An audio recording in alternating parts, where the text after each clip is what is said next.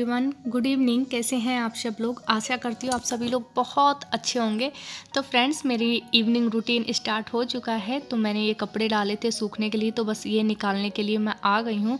अभी यहाँ पे ना कुछ दिन पहले बारिश हुई थी, जिसकी वजह से आप देख रहे होंगे पन्नी पड़ी हुई है, पत्थर भी रखे हुए हैं। तो ढक दिया था वेंटिलेशन, क्योंकि नीचे पानी जाता है। तो मैं ये कपड़े सारे अंदर रख देती हूँ कि फ़िलहाल मुझे अभी टाइम नहीं है बिल्कुल भी कपड़े तय बनाने का। और कपड़े ना इतने ज़्यादा इकट्ठे हो गए हैं, नेक्स्ट ब्लॉग में आपको दिखाऊंगी मैं, क्योंकि ना इनको तय करते करते ना मेरी हालत ख़राब होने वाली है। तो अभी मैं लेकर आ गई हूँ अपने कुशन कवर, जो ज़रूरत के कपड़े हैं बस वो ही नीचे आ रहे हैं, वरना सारे के सारे ऊपरी हैं। और ना कपड़े वगैरह जो भी तय करने के रहते प्रेस करने के, सारे स्टोर रूम में ही रखती हूँ, क्योंकि नीचे भी फिर मैसी मैसी लगेगा तो अच्छा नहीं लगता। नीचे सिर्फ ज़रूरत के सामान ही रहता है, और ऊपर सारा जो भी नहीं काम की चीज़ें रहती हैं, जो बहुत दिन में यूज़ होती हैं, तो उनको सारा सामान ऊपरी रखते हैं। तो यहाँ पे मैंने अपने कुशन कवर हैं वो चढ़ा दूँगी इन पे, क्योंकि ये भी काफ़ी ज़्यादा गंदे हो गए थे। रूम का मेकओवर, रूम को क्लीन करा था, तो कवर वगैरह धुलने ज़रूरी हैं। पर्दे नहीं धुले थे, क्योंकि पर्दे अभी बहुत जल्दी ही मैंने साफ़ करे हैं।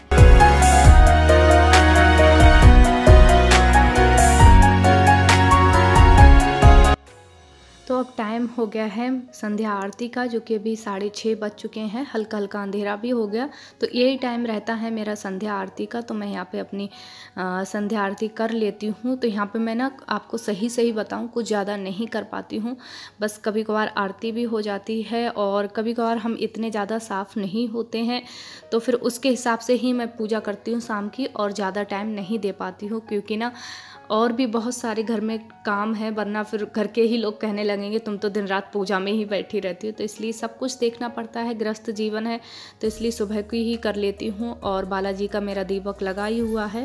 तो फ्रेंड्स, मैं खा लेती हूँ अपनी ओमेगा 3, जो कि मैं हमेशा ना पूजा करने के बाद ही खाती हूँ, क्योंकि इसमें ना रेड कलर का ये साइन है यहाँ पे, जो कि ये नॉन वेज में आती है। तो इसलिए मैं शाम की जो संध्या आरती होती है ना, उसके बाद ही मैं खाती हूँ इसको।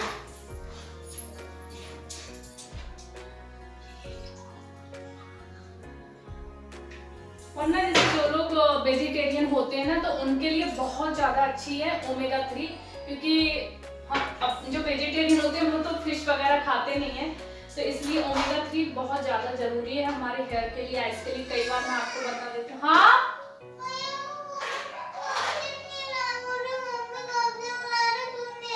इधर आओ। तो चॉकलेट पापा ले आएंगे। रहने तो सुबह कितनी सारी चॉकलेट खाई थी ना।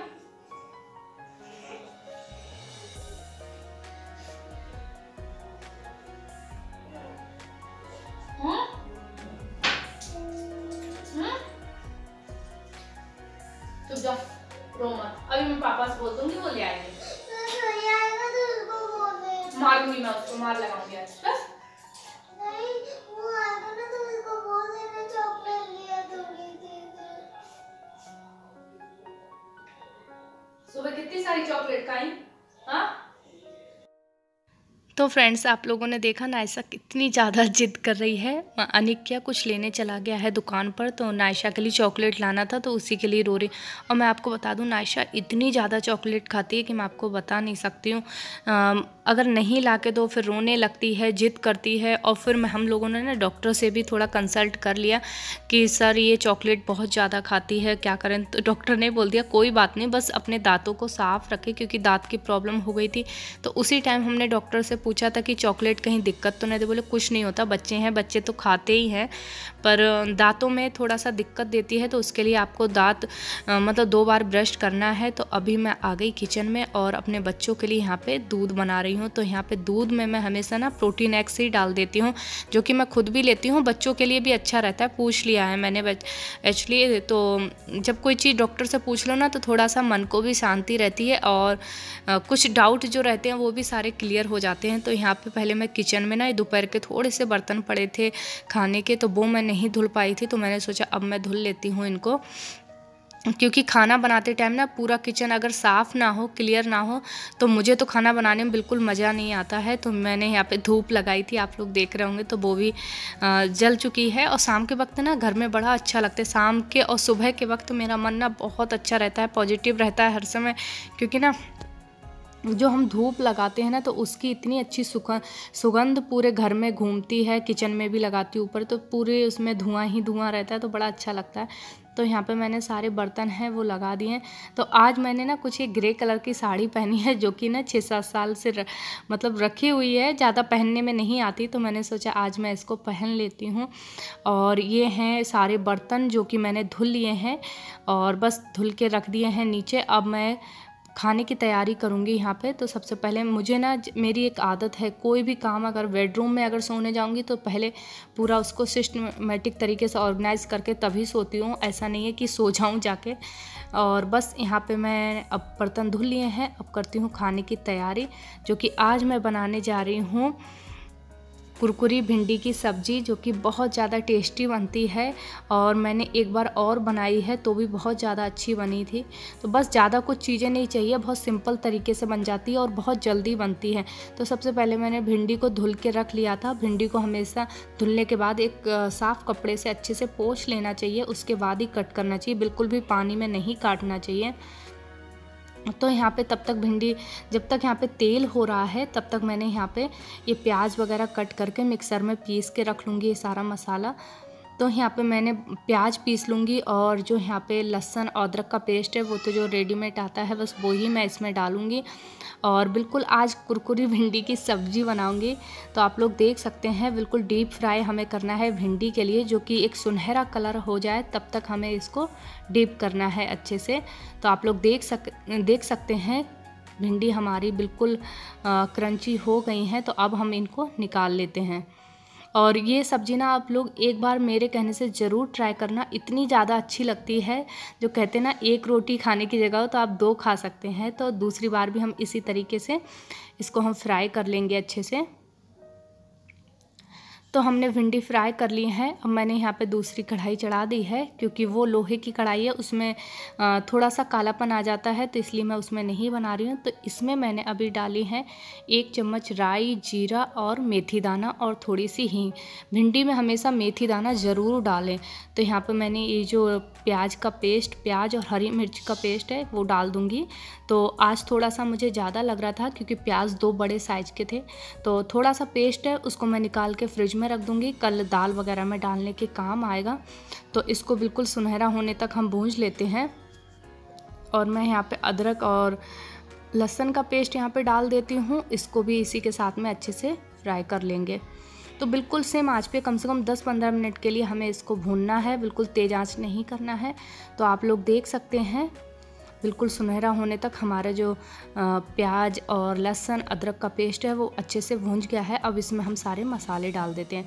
तो आधे चम्मच से भी कम मैंने यहाँ पे हल्दी डाली है, क्योंकि हल्दी ना हमारे यहाँ पे थोड़ी सी बहुत ज़्यादा कलर आ जाता है, तो इसलिए मैंने थोड़ी डाली है। और 1 चम्मच भर के लाल मिर्च और धनिया पाउडर, नमक, अमचूर पाउडर, ये सारी चीज़ें हैं। और लास्ट में आपको बताती हूँ कि क्या इसमें डालना है, जिससे ग्रेवी ना बहुत ज़्यादा थिक और बिल्कुल होटल जैसी ग्रेवी बनेगी।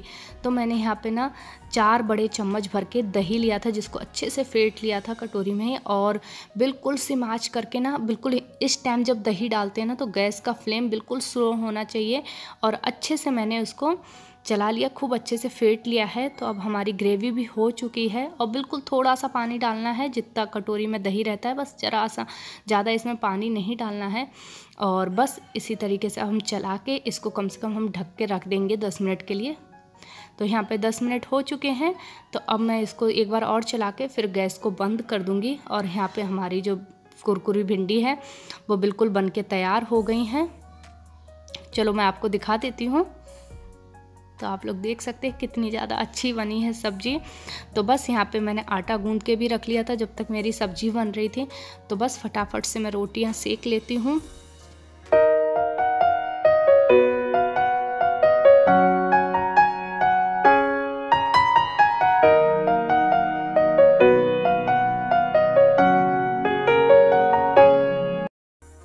तो फ्रेंड्स मैंने खाना बनाकर रख दिया है, अभी कोई नहीं खा रहा था और मुझे भी भूख नहीं थी, तो मैं आ गई रूम में।